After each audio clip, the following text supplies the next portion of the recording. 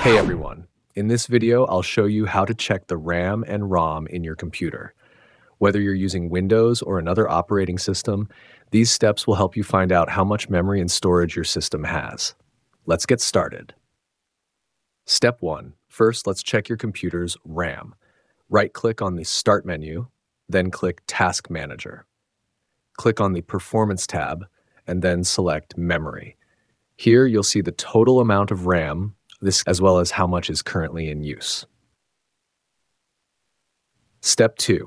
Now, let's check your computer's storage, ROM. Open File Explorer by pressing Windows key E. On the left-hand side, click on This PC. You'll see all your storage drives listed under Devices and Drives.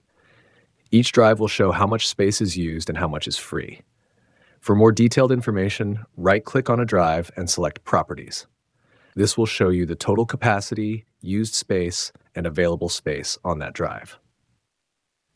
Thanks for watching. If you found this helpful, don't forget to subscribe to the channel for more tech tips and tutorials.